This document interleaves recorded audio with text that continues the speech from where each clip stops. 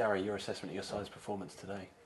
I thought we played well, obviously particularly second half, and I just felt first half that we got into certain areas but needed to pick up more second ball higher up the park second half, so we addressed that at half time and it worked. You know, I thought we picked up a lot more ball higher up the park and created a few chances, so I thought it was a solid performance.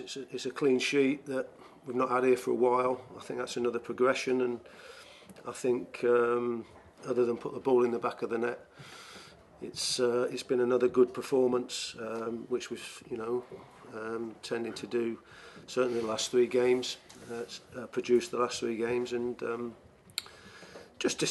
obviously the disappointment. You know, we're getting disappointments for the right reasons now, and it's a game we should have won, and we haven't.